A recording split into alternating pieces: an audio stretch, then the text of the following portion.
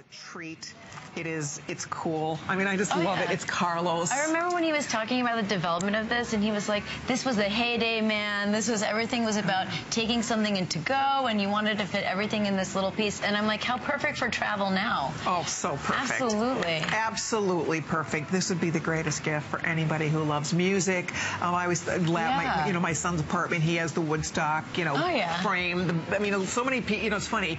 It doesn't matter if your son or daughter is a teenager, if you have 20-somethings, 30-something, 40 and beyond, all generations love and can relate in one way or another to Woodstock. It's incredible. Which is what Falchi, that's what my dad always wanted, was like, he loved the idea of selling to like the grandmother, the mom, and now the kid. He did. Yeah, it was it's a so big your thing dad. For him. Totally, yeah. No, it is really interesting when you say that. It was just how he was ageless. We always said he was the youngest guy in the room. There was a quality about him. Yeah, that was very much a part of his personality. He was the youngest guy in the room, no matter what. And I love that. Yeah, but that's why I think his work always had a sense of playfulness, and I think you can see that, just the fringe tassel pull. Like just the little details. It makes such a big difference. Oh, it really does. This is perfect. You can carry it as I would carry it for a little bag, if just when I'm casual in my jeans running around. But I also would put this inside my purse. I was gonna say bag within a bag. Absolutely.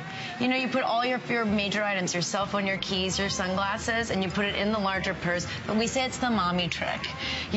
Like they go in, they have the mom bag, and then they have the purse within the purse, and they take that to go in the grocery store. The mommy trick. Okay, mommies out there and grandmoms, but you're right, because you don't want to schlep the whole big, huge thing in with you. This will hold your phone and your wallet and what you need to get in and out in a jiffy. You can throw it on your wrist, so it can be hands-free if you need it to be.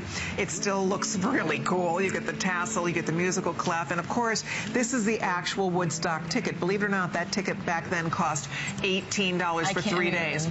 These days, they say that ticket would be like $180, for the 3-day festival. I know. Now it's $350. Exactly. How are you doing over there? I'm obsessed with this bag. I'm obsessed with this bag. I mean, when your dad and I were talking about this, and I mean, the last show we did together, it was so amazing that we were able to collaborate on this last project with him. He was so excited. Absolutely.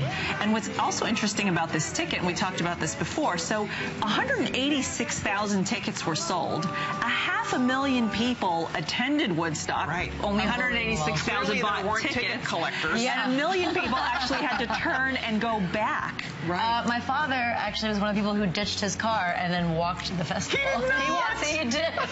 So it was like 20 miles. Oh, no.